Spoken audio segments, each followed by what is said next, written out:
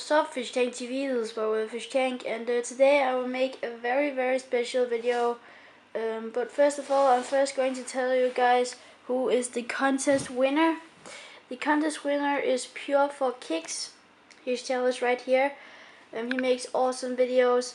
He has videos on his fry, and he has some videos on his cichlids. And he has a lot of cool tanks, and yeah, he also has a really cute dog that is sometimes in his videos, I've noticed. So great guy, go check him out. You'll enjoy his channel. Go and subscribe to him. Although this special topic, as you can hear, I'm pretty damn sick. I have a flu. I kind of have fever, and I have a cold. So it's very annoying. I have a hard time sitting up like this and talking to you guys, but I guess I just wanted to make this video because I haven't made a video in 5 days, and I think that is stupid, but now you guys know the reason.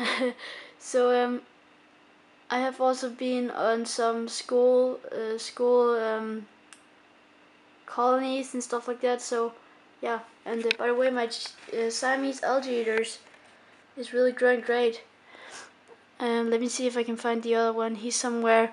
Once I did a water change, he was stuck in the leaves, not in the leaves, but in the filter, which was really weird. I didn't know how he got in there, but I got him out again, and he's still doing great. But that was weeks ago. But maybe he's stuck in there again. I don't know. But I'm just going to see if I can find him actually, because it kind of worries me. Where are you, man? Come on, Siamese algae eater, don't hide from me. I can't find him right now. He's probably underneath the driftwood somewhere. But so let's get to the topic. And my brain is just so messed up right now. But basically, I guess I wanted to talk about what to do with your aquariums when you're sick. Because you know, when you're sick, you don't really have anything to do. You lay in your bed or sit at the computer, just sitting and watching videos and stuff like that. I guess I just wanted a video to tell you guys to do a little bit of maintenance on your tanks when you're sick, if you can.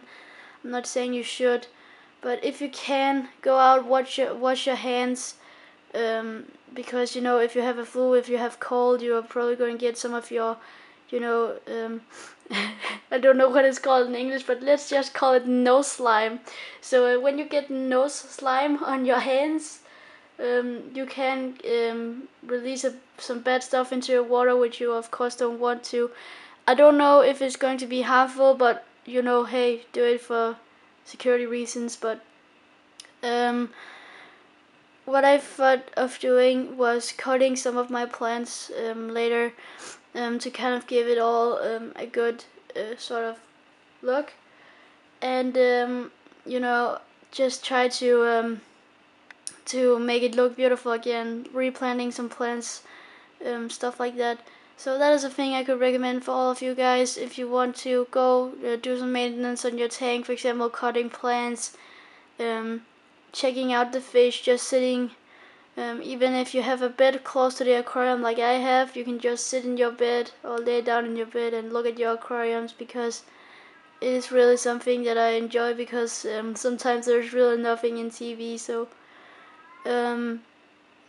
do some maintenance in your tanks if you can, like maybe cut some plants or replant some plants, feed the fish, and yeah, just remember to dose fertilizers and whatever.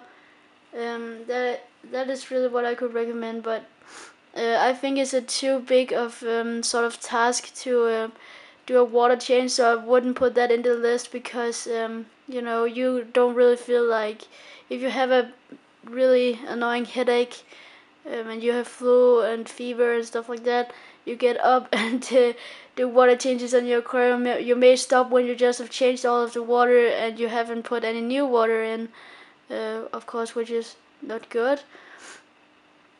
So do some maintenance on your tanks, guys, if you want to, if you're bored. It was just a little thing I wanted to tell you guys, because you know, why not have fun with your fish when you can't watch anything in TV and stuff like that. So also I want to announce something coming up on 200 subs.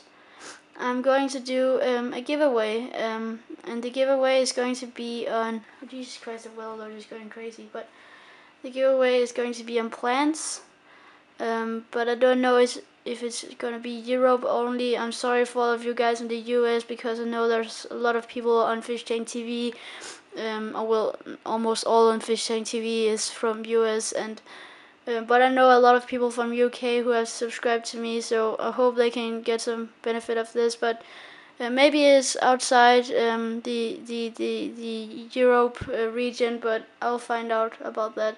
But I'll be giving away plants, and which plants I'm going to give away is my Hygrophila polysperma. You can see the tips of this. I'll cut some stems off of this. Also some green stems, so you can get some brownish on them yourself. And then you can basically just, chill with those. You'll get beautiful brown leaves like that. Looks really, really awesome. Will create a really cool effect to your aquarium. I will also give away a few couple of Cryptocoran Belisi, because those are just cool plants. I will also give away this plant that you see right here. I actually don't know what plant it is. I've tried to research meanwhile here where I was sick. I had it in my old betta tank, and it's basically it looks like some sort of Ludwigia, or maybe it's some type of Bacopa. I don't really know. It has like these really wide leaves, which looks really funny. My Discus is just chilling there. Oh my god, he's so healthy. He's just enjoying this tank. He's a really healthy Discus. I don't know if there's any more healthy Discus than him. He's really, really healthy. He's just enjoying it.